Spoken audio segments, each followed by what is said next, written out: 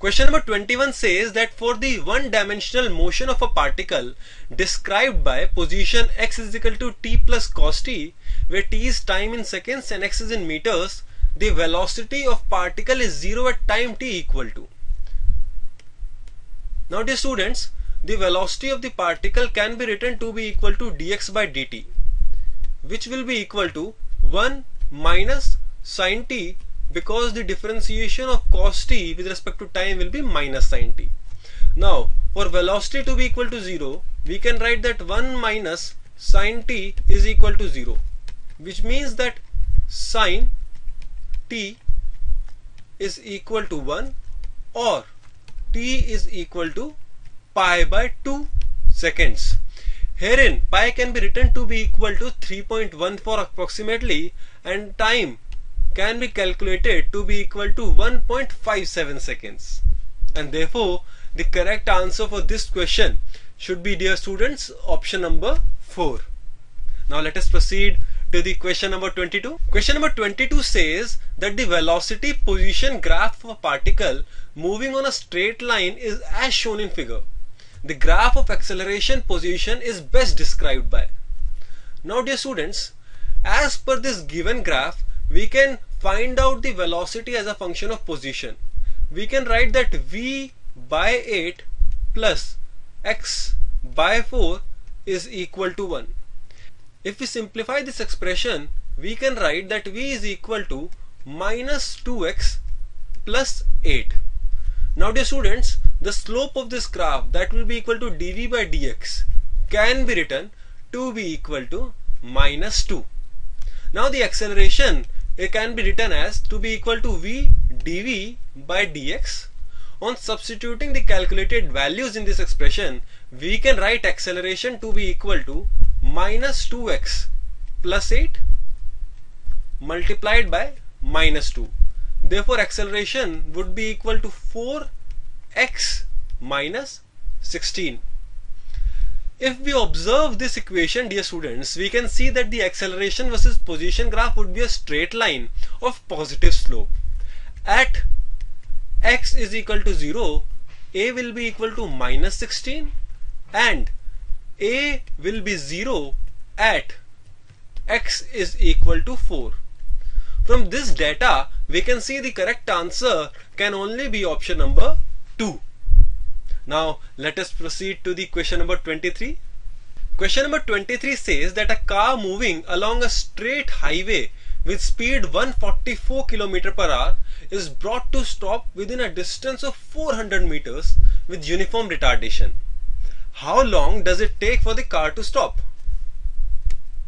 Now dear students, it has been given to us the car has an initial speed of 144 km per hour. So 144 km per hour can be written to be equal to 144 multiplied by 5 by 18 meter per second, which can be written to be equal to 40 meters per second. Now dear students, since the car is being stopped in a distance of 400 meters, let us assume that the retardation has a magnitude a. We can write that u square minus 2as is equal to 0, which means that a is equal to u square divided by 2s. On substituting the values, we can write that 40 square by 2 into 400 is equal to the acceleration. Acceleration can be calculated to be equal to 2 meter per second square. Now dear students, to find out the time in which the car stops, we can use the equation that u minus at is equal to v. Since the final velocity is 0, we can write that u minus at is equal to 0. Substituting the value of u as 40 and substituting the value of a as 2, we can calculate the value of t, which will be equal to 20 seconds. Therefore the correct answer for this question should be option number 3. Now let us proceed to the question number 24. Question number 24 says that a car starts from rest and accelerates at 2 meter per second square for 5 seconds. Then travels at a steady speed for another 5 seconds in the same direction. the distance it has covered for entire 10 seconds is. Now dear students, in the first 5 seconds, the distance travelled by the car can be calculated using the formula S is equal to half AT square, where A is the acceleration. The acceleration has been given to us to be equal to 2 multiplied by t square, where t is equal to 5. On solving this equation, we get S1 to be equal to 25 meters.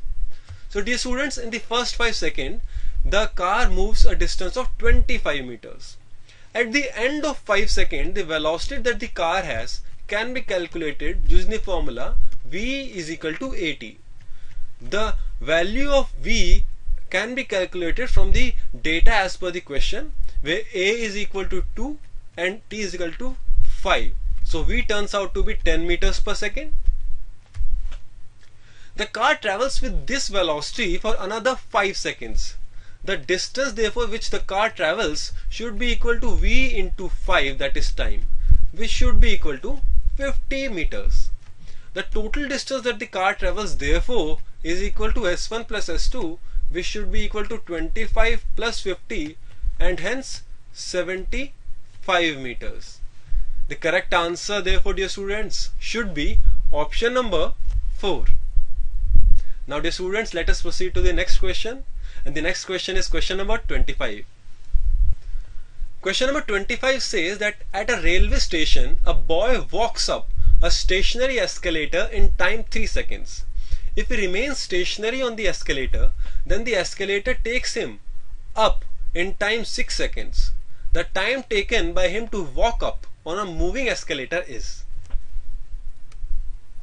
Now dear students, let us assume that the velocity of the boy with respect to escalator is u and the velocity of the escalator is v.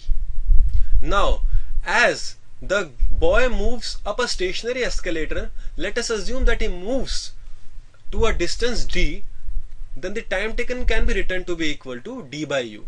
It has been given to us to be equal to 3. Similarly, when he remains stationary on a moving escalator, then the time that the escalator takes to make him travel the same distance is 6 seconds. Now, as the boy moves up the moving escalator, the time taken can be calculated by using the formula d by u plus v. Now dear students, we can write 1 by t is equal to v by d plus u by d. Now v by d is equal to 1 by 6 from this expression and u by d is equal to 1 by 3 from this expression. We can write 1 by t is equal to 1 by 6 plus 1 by 3. Therefore t can be calculated to be equal to 6 into 3 divided by 3 plus 6, that is 2 seconds. So therefore the correct answer for this question is option number 2. Now let us proceed to question number 26.